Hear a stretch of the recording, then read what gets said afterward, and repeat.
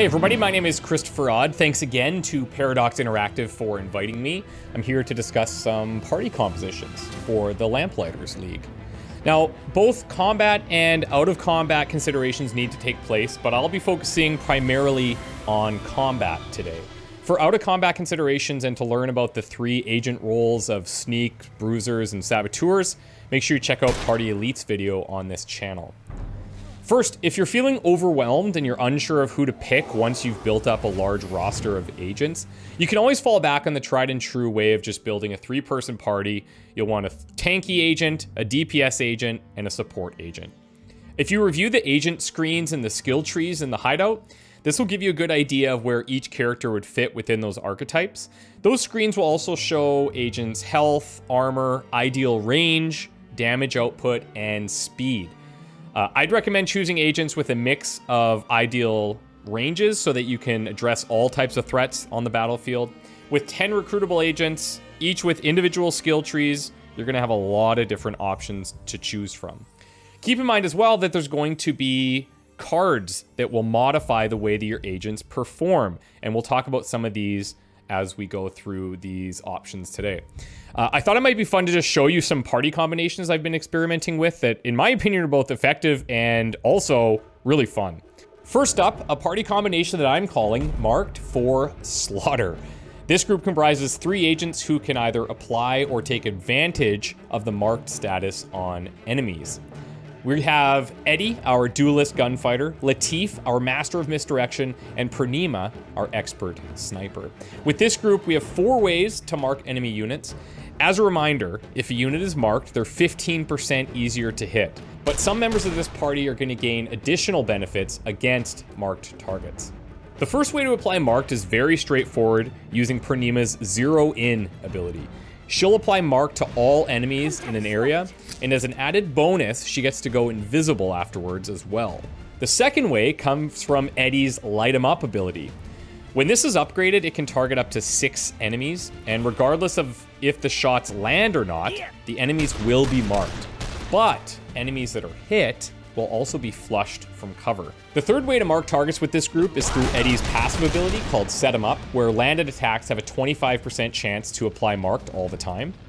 And the fourth and sneakiest way to apply marked comes from our Gentleman Djinn, aka Latif. He's got a skill called Unshakable that normally negates 1 incoming stress when an attack against him misses. But at Unshakable level 2, it also marks the enemy that missed their attack against him. This is really powerful because of his innate passive ability called Dodge, which grants him an evade stack each time that he moves. So, enemies are marked. Now what? Well, now we start blasting. Eddie has an ability called Bullseye that's guaranteed to hit the target, has increased crit chance, deals double damage, and if the target is marked, does even more bonus damage. High HP enemies will not be high HP for long.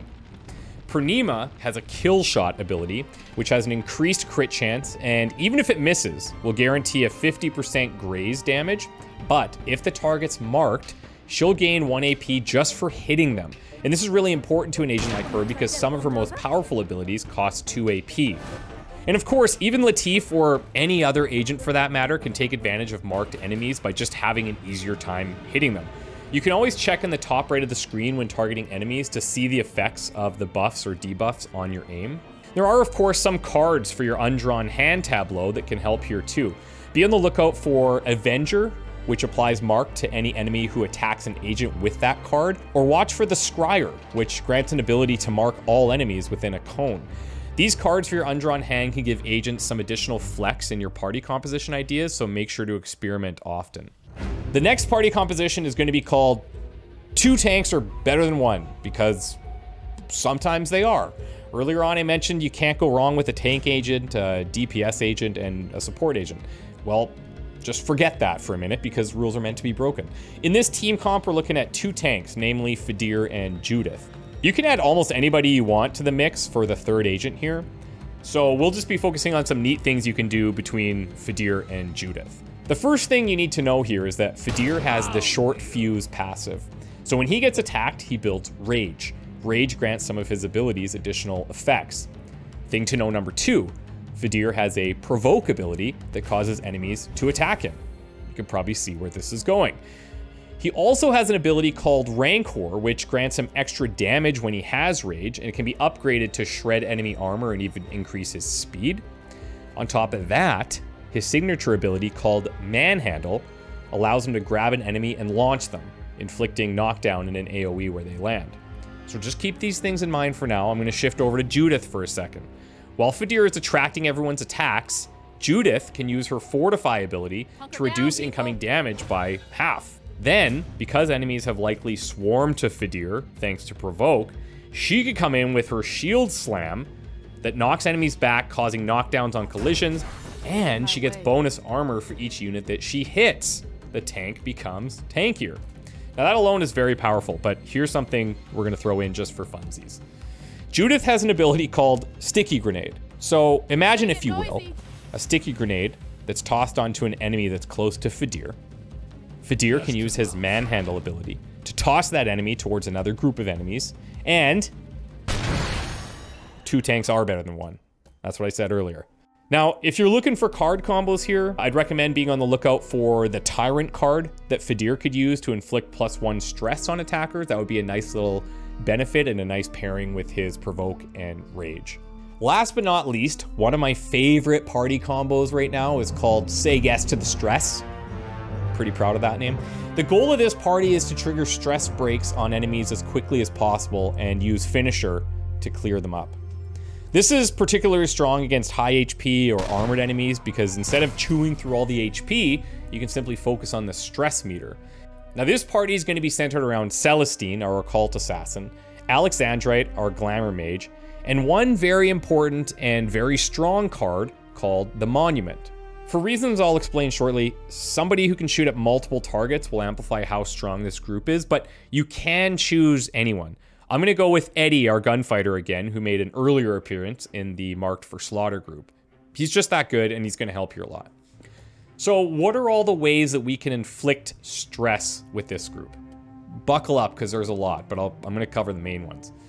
The easiest way is by equipping the Monument card. This grants the agent the ability to inflict 2 stress on surrounding enemies in a large AoE. You're gonna want this on somebody that wants to get up close and personal, and since Celestine has a melee Overwatch ability and some self-sustain abilities, she makes a pretty good candidate. Number 2, I lied to you. The actual easiest way is to just use consumables called Stress Flasks. Anybody can use these to inflict 2 stress on everyone in a small AoE. Third, Celestine's Curse ability.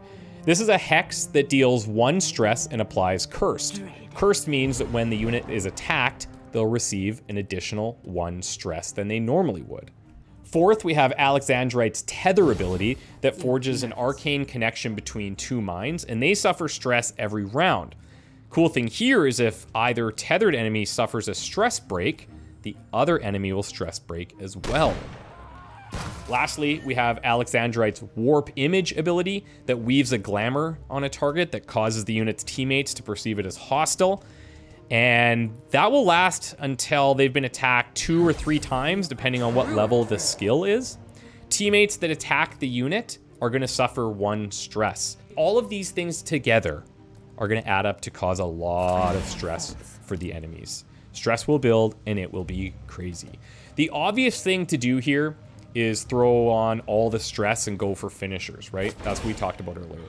But there's a couple other things to think about as well that combo nicely. Celestine's Whispering Knife at level 2 deals additional damage per point of stress on the target.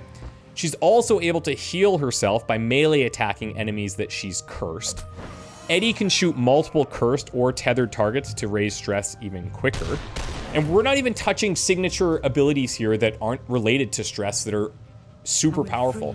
Celestine can mesmerize enemies, converting them to allies, and Alexandrite can beckon phantasms to fight for us.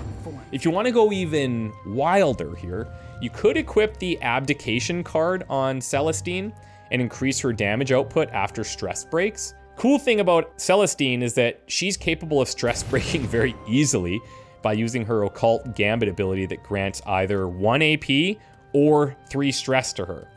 And when you start upgrading it, it can be triggered multiple times. At max level, it even can be triggered an unlimited amount of times. on a turn. I hope this gives you some inspiration for your own party combinations. Thanks again for watching. Make sure you're subscribed to the channel for more Lamplighters tutorials coming soon, and subscribe to my channel at youtube.com/ChristopherOdd if you like turn-based tactics games, because I play a lot of them. Thanks again to Paradox Interactive for working with me on these tutorials. Check out the description below for all things Lamplighters League. Bye for now.